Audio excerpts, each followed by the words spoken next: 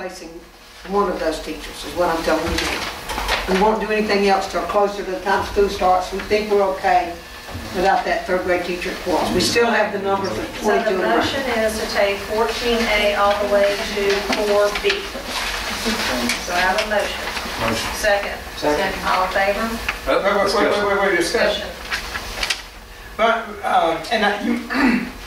you may have answered that, and I wasn't, I was listening, but I was also reading, so I guess it was half listening. So none of these are new hires. This is just for our funds. These people were already here, all of these, correct? Yes. Right. No, This is just, no, Miss Marshall was not. which one is this? Oh, okay, I'm sorry. The part-time psychometrist, because we lost the part-time, so I apologize. 3C is the only one that wasn't already. Everybody else, except for that 3E that I pointed out, have been with us, and we're just designating, we're paying them from our funds, because that has to be designated in board minutes, or else we can't use the ARA funds for those. Let me, Jamie, what is the, on these ARA funds, what's the dollar value of these? Do you have any idea, Ronald? Originally, our grant was like 500 and something thousand. It was a 2-year grant, and it was $500,000, and I think we had roughly, was it about little over 300,000 left over. So this is eating up the 300 We plus have to thousand. finish Does it it all take care this of coming all year. of 1 and 2, the 300K? Yeah, it's taking care of everybody that's listed here. I mean, that's what we're trying to do is expensive. Right. In the Title I, which y'all have not got yet, we had a little over 300 something thousand for a 2-year period. And we're hiring most of our instructional assistants. At some point, we got to come back with all of those names also, but like all your title assistants, like, well, all our instructional assistants in grades 1 and 2 are going to be paid with title funds this year. And it looks like that we may even be able to give the 3rd grade a couple of assistants back also. So We won't know that till a final allocation. So in the beginning, that ARA fund, we got 500K? It was a little more than that. Or last year? It's for for 2 2 years. years, to Last spend year, it this year. over 2 years. We got to spend it. We got to finish that And that's where grant I'm this going. year. Next year, who will pick up these people? The programs will. Now, IDEA, SPED. These are SPED people. but So it's still covering some people this year, right? very few. Most of it's. Very. Where I'm going at this is, what kind of, did we consider this when we were doing our projected budgets? The ARA going away and being absorbed? Yes. Yes. But So would all you- that was incorporated? Yes. But what we got into, Tim, and I think I mentioned this before, but just to remind you, special education is awarded a certain number of teacher units from the state. Last year we had 30.5, we went up to 32 this year. Yeah. But with it this year, the way the budget was done, in the past, SPED paid, the money went with the teacher, however many teachers you had, it would pay. This year, they increased our teacher units because they said we need it for that number of students that you have, but we're not giving you any more money. So we don't expect you to hire the new units, those 2 units that we could hire, that we're supposed to fit our numbers. We know you can't hire that, but you do have to meet maintenance of effort. So that means we had to bring back the number of units we had last year. Because in a regional meeting, I specifically asked Dr. Burnham that. He said, our intent is, if you had 30 units last year, you must replace those 30 units. We know you're not going to be able to hire the other 2. You may have to ask for an exception on numbers from the state, and we know we will have to grant that. Because the money, the legislature didn't appropriate the money like that. All right, so I guess where I'm going is from a budget standpoint, because we had the ARA funds, they gave us less of another kind of fund. No. And then once the ARA funds, it goes back up, so. No. All right, so we got X number of teachers, and these teachers this year, all these teachers are being covered under ARA. But these are not all They're not. teachers here. They're not. Like, all these people are being covered. Yes.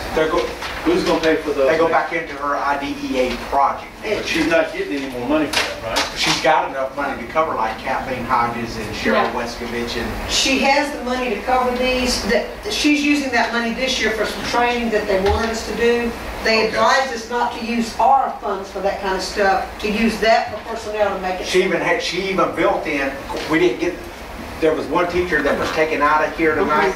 There's like another whole teacher built in, an EMD that was built into her budget, which was like 75,000 total in cost, that now we're not even spending. So, all right, let me sure I got it right.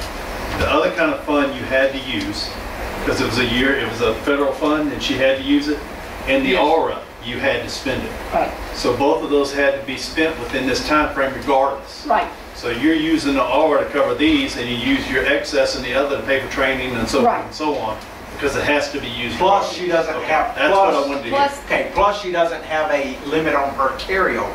So her I have to get rid IDEA, of Aura, it's got to go. Yeah, it's gone. Yeah, and it's her gone. IDEA, we may actually carry forward Some of it over. $125,000 of her regular project next year.